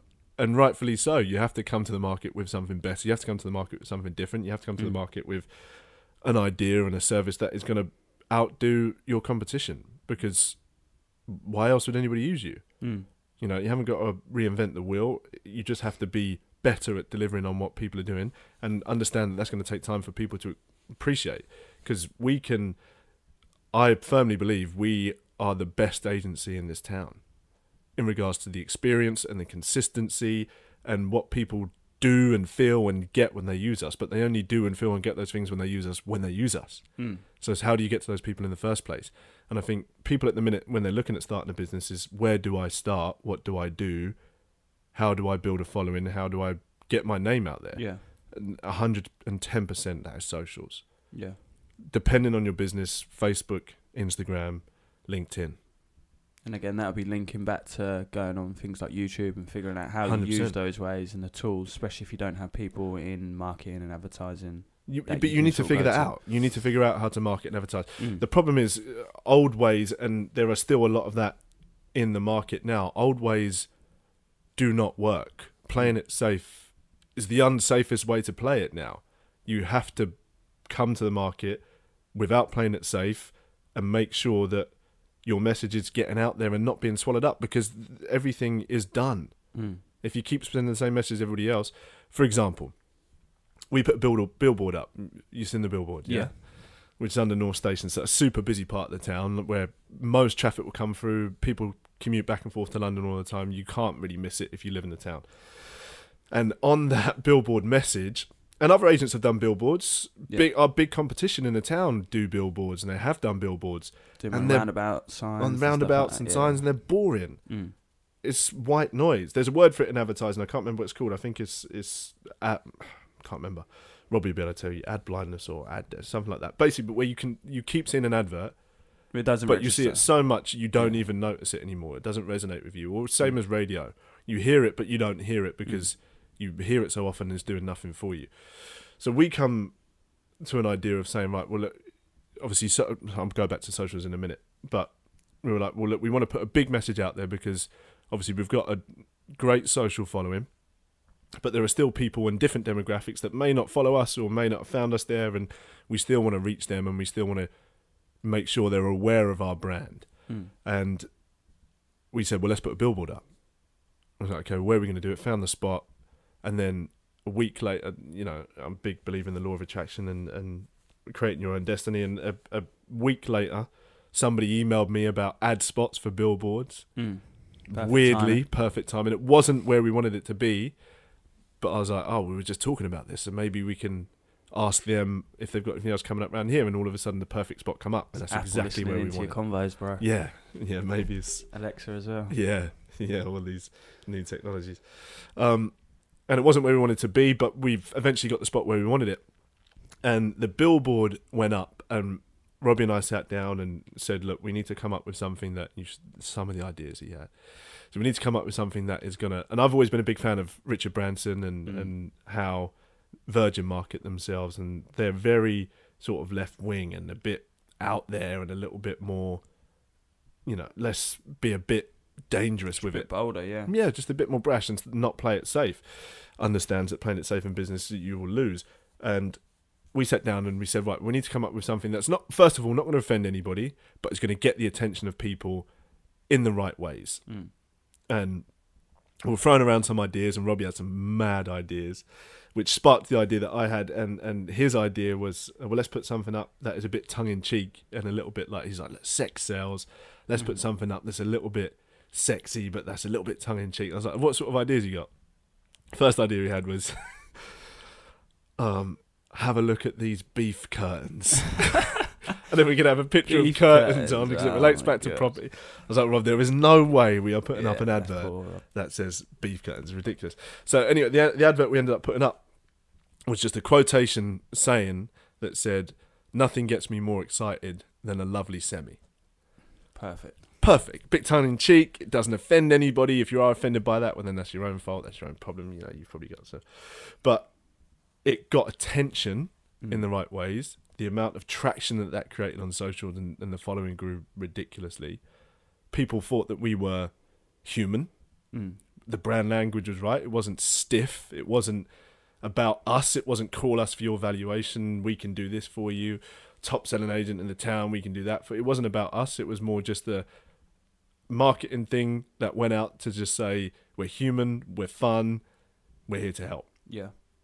And it was amazing. But the amount of love I got for that was unbelievable. And you talk to other businesses and the amount of hate that other businesses give you for it. Yeah. And I heard that even, people close to me that supposed to be your friends and ambassadors were a bit like, I don't know, that's not very professional. Other businesses saying, well, if anybody with kids see that, then that's not going to sit well with them. And it's just hate and jealousy and a sure way to lose. But you have to, if you are going to be doing things, you have to make a noise in a way that you aren't going to please everybody and you aren't going to play it safe, because you will win from those things, and that has done nothing but good for our business. Not it's facts anyway that you're not going to please anyone with anything you do. So that's just factual. From that ad that you put up, what business, if any, did you get? Loads. Yeah, loads. Did you get people coming in saying, we've never seen you before, we saw the ad, and we saw your ad. I've got people message. If I showed you my LinkedIn now, it's ridiculous. I've got people messaging me all over LinkedIn. Saw the advert, incredible. Other agents saw the advert. Don't tell my manager I've messaged you, but fucking hell, that was incredible. Everybody really, everybody loved it. You can't not. It's a clever bit of advertising. Robbie and advertising world call it a smile in the mind. Like when you see it and you think, and it you can't not. And we had people, I had people say, it captures like the childish imagination. It does, as well, doesn't it? Had people say, drove past your board, loved it, started laughing my head off, went on your Facebook, saw that you're advertising this property, so I've called up to view it. That were people we never would have reached before. Yeah. And the people that drove us back to where we were, because we were brave enough to do something that wasn't the status quo and the same as what everybody else is doing. Yeah. Because everybody's done it. You'll get drowned out, and it's a waste of our money. That cost us a lot of money to do it, and we would have wasted our pound notes by putting up a call us for a free valuation. Or number one agent in this. No one gives a fuck where you sit. No, of course. People care about who you are, the experience you're going to deliver, and what you offer. Yeah, again, it's a personal experience, isn't it? If they know, if they've seen some form of advertising that seems it's tongue-in-cheek, they, from a personal perspective, they know that there'll be someone in the office at least that they will be able to, come to and be like, look, you're selling my house or you're selling these properties for me. We're willing to work with you because you've got a bit of a sense of humour. Not someone who's like, yeah, mate, we're going to sell your house. We've been the top agents for the last 5 years. The same spiel that everyone else is getting. I mean, it's just like, it's very monetised. And it's very, very, and it's very, very dull. And people, 9 times out of 10, don't even end up recommending those people that they use. Because there's no standout. The problem is there's no authenticity. And you have to be yourself and wear it, warts and all, in business. Great metaphor, right? So the end of 8 Mile in that rap battle with Eminem and Papa Doc, or whatever his name is, where Eminem goes in at himself. He's like, I am white. I am a fucking bomb. I do. And at the end of that rap battle, he's like, now say something. And Papa Doc's sitting there like, fuck, I've got nothing to say. Because you wear it. Like, if you are going to go into business and be completely 110% yourself, no one can say anything about you. No one can, they're liars on this, or they do this, no one can say it. I know who I am, I know what we're about, and we're going to deliver on those messages. Yeah, we might not have it perfect, yeah, we might not be this, or yeah, we might be a bit too tongue-in-cheek, or yeah, we might be a little bit more that way than stiff corporate way that everybody expects it to be, but that's who we are. If you want to work with us, we will deliver for you. And if you don't, because we're not for you, well then fine. There's plenty of other agents out there that you can go and find. But eventually, we'll be the people that people remember, instead of, hi, we're number one. Yeah, and I think as well, like the thing for me, the take point for that is, our next door neighbours had a house up for sale. We didn't even know they were putting a house up for sale, and it was with Charlotte ended up looking on Rightmove, I think it was, and it was with a different brand, a different company, and then found out that you guys were then there. And then when I started speaking to my next door neighbours, they were like, yeah, we couldn't, we use this estate agency and they weren't really selling anything for us, and they were just selling us pipe dreams, and it was going on for months on end. And I remember you guys going in, and she was talking about how well that everyone, how nice everyone was, how personal everyone was, and how honest. And for me as well, obviously knowing you as someone who's been in my life all these years, knowing you taking that into your business as well, and the staff that are taking that message on board is such a good thing to see, especially for people close to you, like your neighbours. You don't want it. Oh yeah, that's my brother. Oh yeah, they're coming. They're snakes, or they try promising us this. So it's good. It's good that you guys are carrying that message across, mate. And do you know what? I think a lot of that comes from when I go out, which I do most of this side of the job, as in putting properties on the market. We keep the promises that we make, and to ourselves. That's why I've got so much confidence in our business, because previous companies I've worked for, you go out, you tell people this is the service they're going to get, and they don't get it. Always. Yeah. So we've got a system in place whereby it's so well oiled that when we promise we're going to do something, of course, it always happens. Yeah. Because of the systems and the processes that are already in place that are set up from the start, because we knew what didn't work from previous. But the confidence that I have in the business comes from keeping the promises that we make to ourselves and to the customers. Yeah, for sure. If I say I'm going to do something, then I'll do it. And if I say that they're going to get this type of service, they will have it, which is why you go on our Facebook now and look at all of the reviews. Every single one of them since we've opened is 5-star out of 5. Every single one. Because when we say we're going to do something, we do it. Yeah. When other businesses, pretty much all businesses in this town, say they're going to do something, they will not do it. Yeah. Or they won't consistently do it unless things happen quickly. Or you have to then go back and say, look, you promised me this hasn't happened, and then they then go, okay, yeah, we did, we'll do it. Yeah.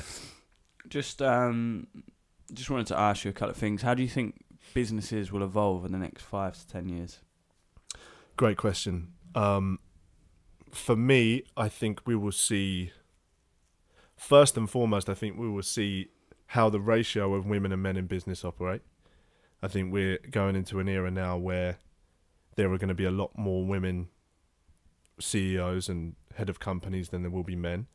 Because the reason I say that is because I understand from running the business I do now, when you've got 14 people in that office, business is a lot more today about EQ and emotional intelligence than it is marketing and branding and advertising. Because ultimately what that comes down to, as I said earlier, is the people. When you've attracted the people to come and use you or buy from you or whatever that may be, it's the experience they have when they're there. And they only have a good experience when people are having a good experience working for you. And when you look at, I could probably tell you now, if you pointed anybody out in the office today, if I leave here and look at my phone, there'll probably be 10 different fires you've got to put out, or this person's had this thing go wrong. And every single person in that office has either something going wrong personally, with their health, or some form of issue that could affect their business if they allowed it to. And what I noticed from, parents in particular, look at women, and they're normally the most caregivers when it comes to children, because they have an innate empathy for other people and how they feel is important. They're just more loving. Yeah. We're brought up to be a little bit more hard-nosed and sort it out, and you don't bring your problems to work, and if you got something, you leave it at the door when you're coming in, and you sort of, we're not like that. It's a case of, if there's issues, let's go and sit and have a coffee, and that's more important. Let's try and figure that out first and foremost, because if you're not happy, it's going to affect everything else moving forward. Of course. So I think we'll see a big change, because women are just, in my opinion, naturally better at looking after people than men, and particularly like men with old school ideologies of toughen up, stiff up a little. Yeah. Eventually we will see the more successful businesses being run by women, because they know how to look after people, and that's what's going to help grow them down the line and attracts better people to come and work for them in the first place. Somebody wants to work for dickhead down the road, or do they going to want to go and work for where they're going to get treated well and looked after? And a lot of people would choose that over any form of money and any form of title. I would rather be happier at work than work for somebody who I think, you're a fucking knob, but I'm a slave to this ship because you pay my mortgage. Don't put yourself in that sort of position. So I think, that will change. The landscape of business in regards to how things work and operate is definitely more customer experience now than it is, this is what I've got. Because before it was a case of sell people this product, and then you can continue to sell it once you've got a vast majority and you found that tipping point. Now it's more experience, because there's so much of what you're selling. Do you think that's going to be more on a personal basis, so face to face, or do you think a lot of it now is going to become, in the next 5 to 10 years, online? depending on your industry, I think there's both, but definitely online space and e-commerce and how things are done is gonna be way more online. But there's definitely a room for both. The industry that I work in, I think a lot of people say, you know, are you worried about the online agents? And no, I'm not at all, because the experience that we create, I think, is far superior than any experience you can get anywhere else. And it's front end as well as back end and pushing that through. But online space is to definitely be worried about if you're a business that isn't offering good enough. You see it all the time. The high streets and retail and how things are collapsing. You see it every single day.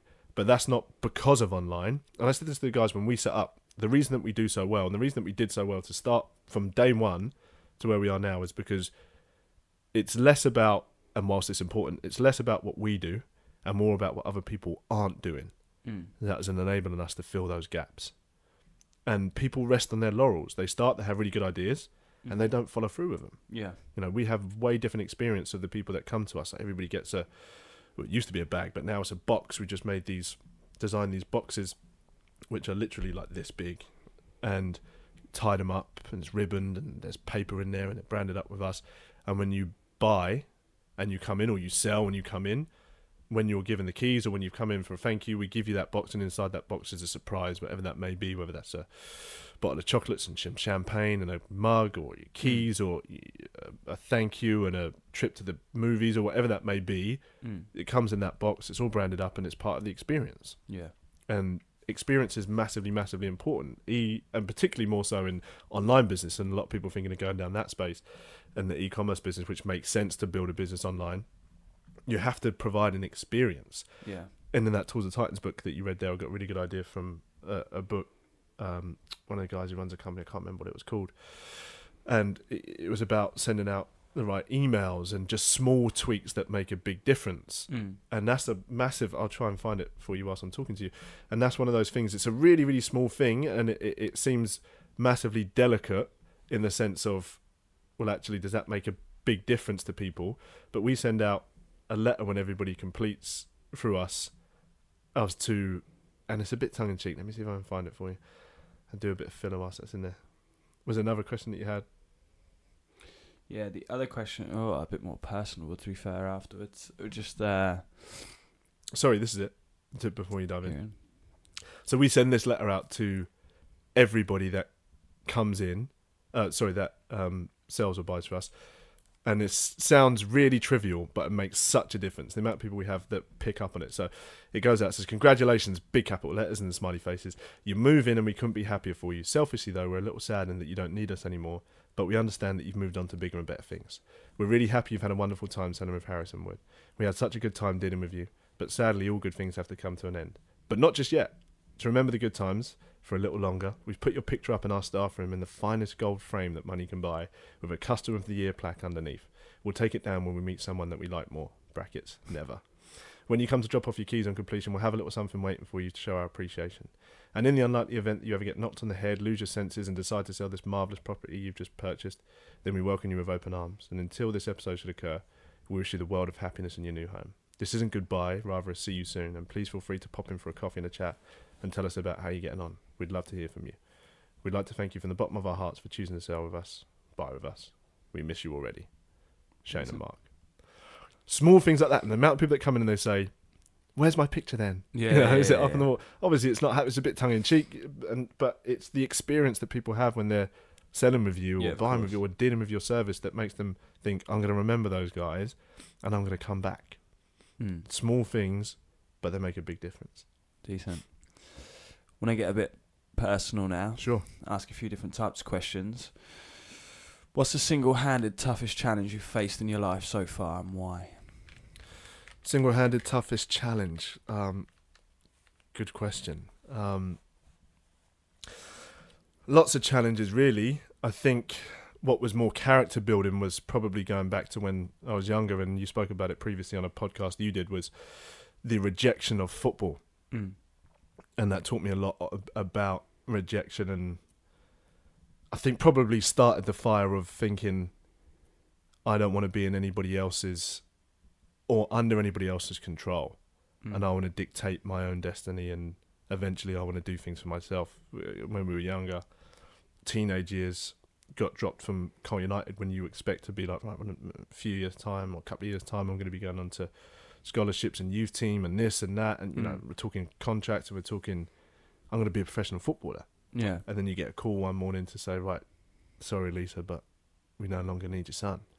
And that's a tough thing to deal with when you're a kid, when you're a teenager, and all you've known is football, and all you've ever thought you'd do, and all your teachers at school had done, yeah, you know, he's going to be a footballer, he's going to do this and that. And you have to learn to be resilient in the face of rejection. And you get it every day. That's why I love business so much, is you get rejected and you get those knockbacks. And I'm used to it, which is why it doesn't affect me as much as it did anymore, because I'm used to that whole, well, I know that it's a mistake, first and foremost, for you to not do it. Not from an arrogant point of view, but just from a point of view of, I know what we do and I know what the others don't do. So you can reject me today, but unless it doesn't work, unless it works quickly, you're going to be coming back to us because I know we're good enough for it. Yeah. But that was tough. That was to deal with that at such a young age. But I'm glad that it did happen then, because it teaches you a lot more resilience and perseverance and understanding that actually sometimes things aren't going to go your way, and there are going to be setbacks and there are going to be things that you have to deal with that are just part of life. What would you say you took away from that you've used as a positive within your life now? To understand that it's going to happen. You know, instead of, I think a lot of people are wrapped up and you know, the society now, I think Webby was talking about it on your book, maybe not, but you're getting medals for doing the sports race and finishing 10th. Yeah. And, you know, don't worry, as long as you... A lot of mollycoddling. Yeah, mollycoddling. As long as you try, that's all that matters. And, you know, it's not the winning, it's the taking part. In business, it's fucking winning. If you don't win, no one's going to pay you for taking part. No one's going to, you know, there's no, if, oh, well, you didn't win this day, well, we're still going to give you the money and we're still going to keep your lights on and we're still going to pay your rent and we're still going to pay your wages. You have to perform and you have to make sure that what you're doing is better and what you're doing is going to sustain. There's no, you're going to get a pat on the back for not doing the job. That's the beauty of running business. That's the blessing and curse of running a business. If you win, you win. And if you don't and you lose, well, then you deserve to lose. I had this conversation with a dear friend of mine who runs another agency business a little while ago in the town, and about similar businesses. And he was saying to me, well, look, you know, well, let's not tout each other's stock and let's not do this. And that was fine to start with. And the agreement was there and, you know, that was fine. And then it got to a point where the water was getting muddied, invariably, as it always is going to do. And this person says that, and their side's saying this, and our side's saying that. And I was just like, look, let's just call it a day and let's leave this agreement because it's just making our friendship worse. And the response was, well, you know, I take it personally, and if it's going to be a case that we're going to do that, it's going to ruin our friendship. And I was thinking, well, why is it going to ruin our friendship? If you lose and I win, surely, first and foremost, you'd rather I win than anybody else win. Because you're friends. Because we're friends. And if you lose, you deserve to lose. And then it's same also, as me. If I lose and you get business from me because we weren't good enough, or we didn't do the job, or we didn't deliver on what we said we're going to do, well, then you deserve it because we did not do the things that we said we're going to do. We deserve to lose. But also, there isn't that reflection there from that individual to turn around and be like, right, why did we lose? Or why did I lose? Obviously, you guys ended up winning. What can I do to then improve so that precisely the next time this may happen, we come out on top? Exactly. And then you congratulate, because obviously you're friends. You congratulate each other and be like, well done. Da, da, da, da. Next then time we'll get you. Yeah, you need to step your game up, because that is business. Step your game up. That's life. That's people clearly don't want to focus on that. So and we lose every day. Point. I lose every day. I go out to appointments.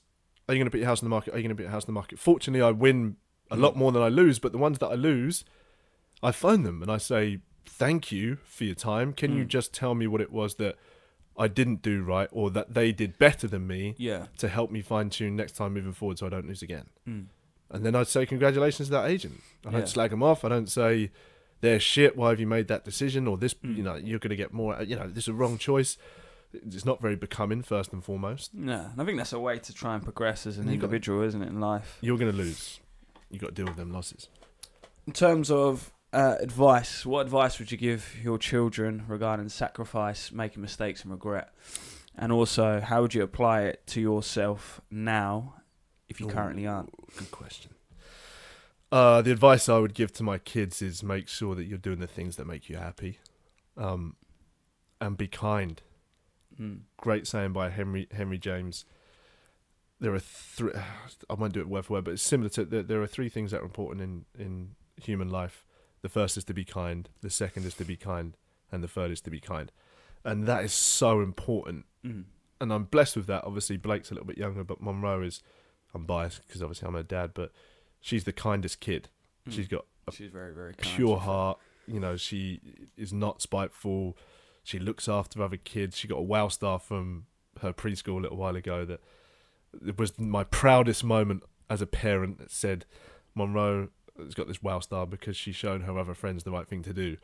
And what she did was she was in school and there was this foreign kid that was in the class who didn't speak the language very well. And in preschool, there's no setup. Like, you don't go in, sit down, do maths. It's just like you go in, you fuck around, you just have a good time with your mates, and you just slide around and bounce balls. And there was this one kid that was sitting by himself because of the language barrier. And the teacher said that she went over to him and picked him up and said, "Come over here and play with us," and just invited him in to the group to make sure that he felt included. Yeah, and incredibly proud.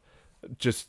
You know, and if you continue along those lines in life, like you will win if you do good things. And I didn't do very many good things when I was younger, and I've learned to do them a little bit more from being older. And I'm not saying I'm a saint, and I've always been a lovely person. But you learn as you grow up that those things are massively important, particularly more so when you have kids.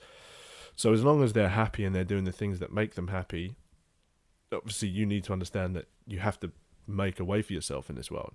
Don't rely on anybody else. Don't rely on me. Don't piggyback. I'll give them everything that they need. Of course I will, and I'll support them forever. But make sure you're happy and make sure that you're doing something for yourself that is fulfilling you, and you need to go out and you need to make it happen. There's going to be sacrifices, like I said earlier, but they're choices. It's less of a sacrifice and it's less hard to do when you're actually doing the thing that you really want to be doing. Most people aren't doing I put something up on my Instagram the other day. Unfortunately, it was more yeses than no's, but I said, how many people love where they work?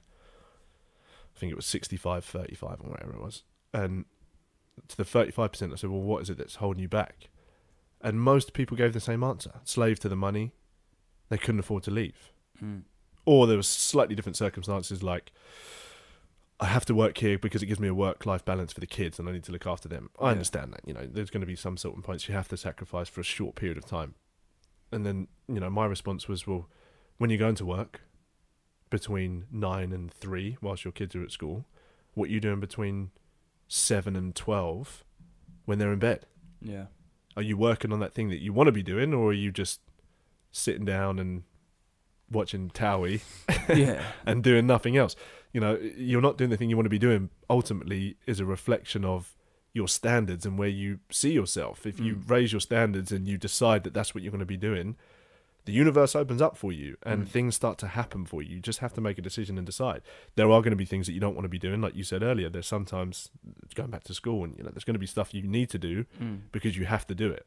Swallow that. But then when you've got time that you can be doing things more productive, don't waste it by doing shit. Waste it by doing stuff that you actually want to be working on. Yeah, I think it's coming out of habits, isn't it? Like you're saying, getting in, sorting the kids out, making dinner or whatever, spending time with them. Then they've gone to bed. Then it's a case of, right, I'm tired.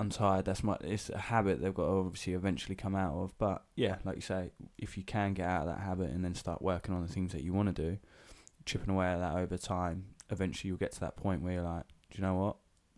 I'll spend more of my time doing this as opposed to watching Towie or doing something unnecessary that I don't need to be doing. And same as what you do.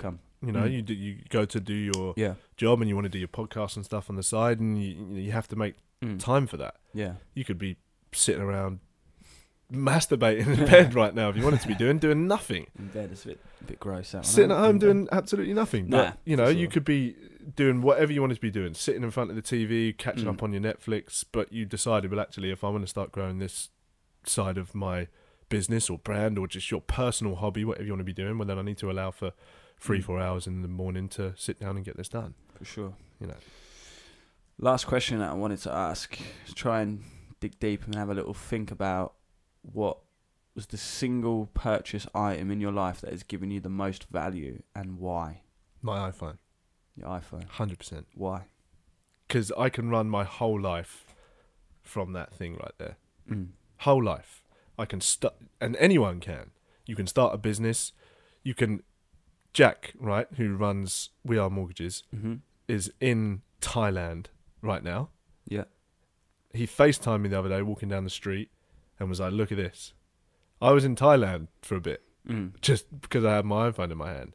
An incredible bit of technology, and you can start from nothing. And we have all those platforms on there, Facebook, LinkedIn, Instagram, Snapchat, Twitter, that are free to use, that you can grow an audience on if you do it in the right ways, from that one piece of technology in your pocket. Where your teacher said to you, you're never going to be walking around with a calculator in your pocket. You need to learn long division. Yeah. And I fucking don't. I can do. And the problem is, somebody had this conversation with me the other day and they were like, oh, well, I was valuing a house and they were like, oh, my kids are just sitting on their iPads. And I'm like, well, good.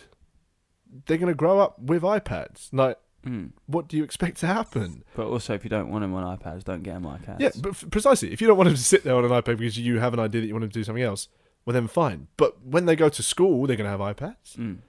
That's what's going to start to happen as we move forward. Technology is going to happen. Like, don't worry about, like, you have to don't be too precious about how things were done previously. And a lot of people, oh, you're always on your phone, you're always on. Well, because I'm running my life from there. And it's an asset. Attention is an asset. If you can build a following and you are social and you are active and you have, when you come to grow a business or sell something, you're at a big advantage. Yeah. Because you've already got. So how would you say that's given you value in your life? Because it's enabled me to start businesses and run them and be happy. So if the internet all crashed down and you couldn't do that, I'd figure out another way. But yeah, I mean, if the internet crashed down, then a lot of businesses would be fucked. Well, to be fair, Amazon, you guys the biggest still, business in the you're world. Still personable, you'll still be going, won't you? Yeah, and you can. Our business, fortunately, is not relying solely on the internet. And there were days where, 10 years ago, 12 years ago, Rightmove didn't exist. Rightmove is obviously the biggest platform where people find property now in our country. And it didn't exist. It was coming into the agents in the town centre, picking up leaflets or looking at property in the window, open houses, post, phone. So how do you talk about you being on your phone because you're running your business and stuff from it. Yeah. How do you manage your time on your phone? I just do as much as I need to do. I don't have a filter of I've used it too much or I've used it too little. It's just a case of, is it necessary? Well, then I'll do it. Then because I look after a lot of the marketing side of things in the business, and majority of the marketing side of the business, then I need to use it. It's engagement. That's where people are. People are on their phones all of the time. That's where we're going to get people's attentions, and we need to understand that we need to put the stuff out that is going to resonate with those people, and that comes from being on your phone a lot. You need to just understand that, particularly if you are with somebody who runs a business, they're going to be on the phone tying up deals, or they're going to be on the phone emailing, or they're going to be checking the accounts, or they're going to be advertising on Insta, or they're going to be networking on Facebook, or they're going to be doing something on LinkedIn. They're going to be on their phones and being active if their vision is to... Yeah, I suppose as well, there is still finding that balance between being in that present moment with the individuals that you're with. Oh, definitely. I'm never, I'm never...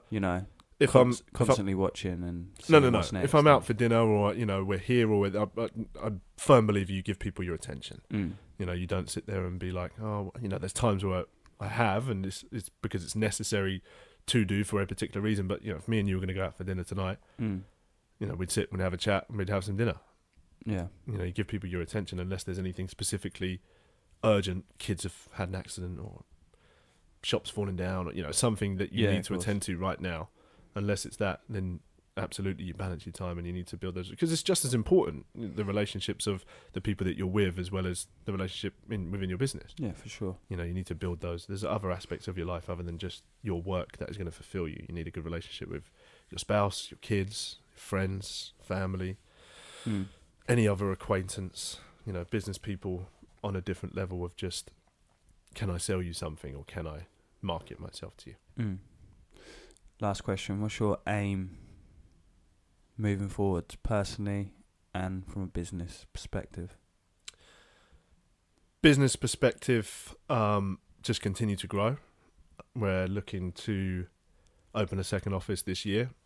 Ideally this year, maybe early part of next year, depending on, well, first and foremost, how well this year goes, and premises, timing, staff, all that sort of stuff. You know, I'm a big believer in 100% yes or no. When it comes to people coming in, I'm not a halfway house. If I'm not sure, then it's a no, and if I'm 100%, then we'll do it. So finding good people first and foremost is hard, but we want to grow to office number 2 this year, have the wheels in motion by the end of this year and early part of next year, and then continue to grow and move forward from there, and probably opening up more offices at this moment in time anyway. That may change, and we decide, well, actually, let's go the online route, because that makes a lot more sense for the business, and try and grow more nationally that way, as opposed to slowly, bit by bit, in each town. If there's a need for it, of course, we'll do it, and if not, then we won't. And personally, just continue to better myself, really, and have better relationships with people around me. You know, my kids, first and foremost, my family, friends. You know, I want to just be happier in the space that I am, and make a difference and help improve people's lives if I can, in any form of way. Just be happy is ultimately the end goal. Grateful. Well summarised. Appreciate you coming on, brother. Thanks for having me. Cheers for sharing the knowledge. We'll get you on soon. Thank you very much. Appreciate it. Thanks, man. What's up, guys? Thanks for listening in. That's been another edition of the Harris Health and Mind podcast. That was Shane Harris, hopefully giving you some great insight into business. If you're someone who's thinking about potentially starting up a business, highly recommend giving it another listen, and sharing it with friends as well, who may be also thinking about starting a business up. I'd also just like to give a quick shout out to James Webb, who, if you don't follow him already, on our previous podcast spoke about becoming a world champion. He is now a world champion, so congratulations to James Webb. If you haven't seen that podcast or listened to that podcast, check it out. We talk about visualization and going for everything that you focus on, so highly recommend that. There'll be more podcasts to follow in the next coming weeks, so stay tuned. Appreciate it. Again, share these with friends, family, anyone who you think would be interested in these podcasts. The goal is to try and share some knowledge and try and find some insight into people's stories and their lives. So I appreciate it. Stay tuned. Peace.